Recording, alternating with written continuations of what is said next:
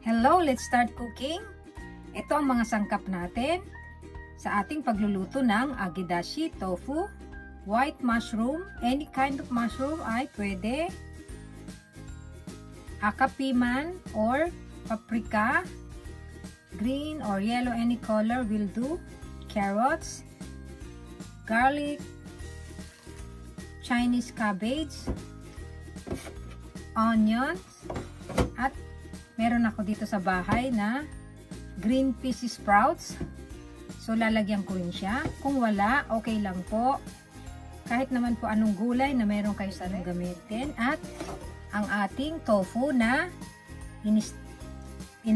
pinatuyo ko na po siya. Inalisan ko na po siya ng tubig. So, pwede na po natin siyang i-fry. Okay, let's start cooking.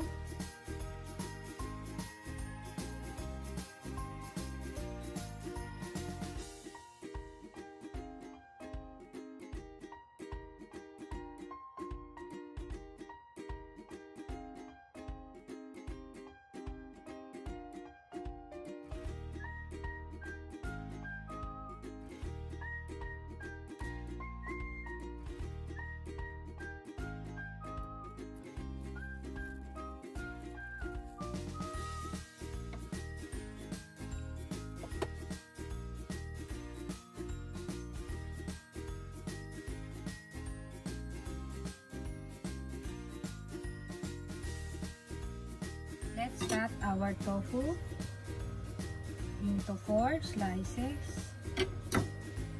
and coat with cornstarch. Let's coat it with the cornstarch, all sides.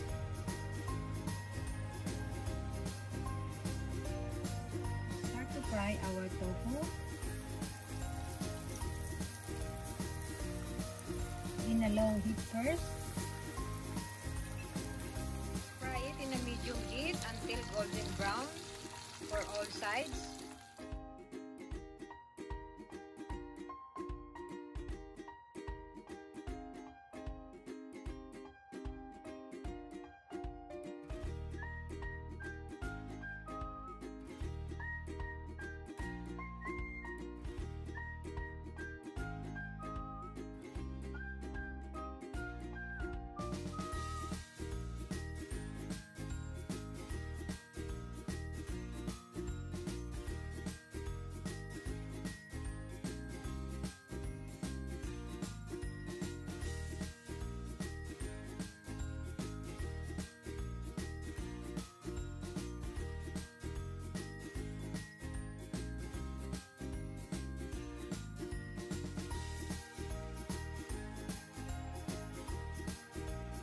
One cup of water,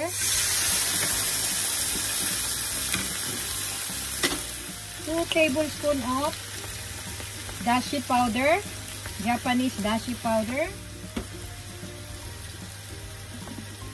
2 tablespoons of Japanese soy sauce, and 1 tablespoon of brown sugar.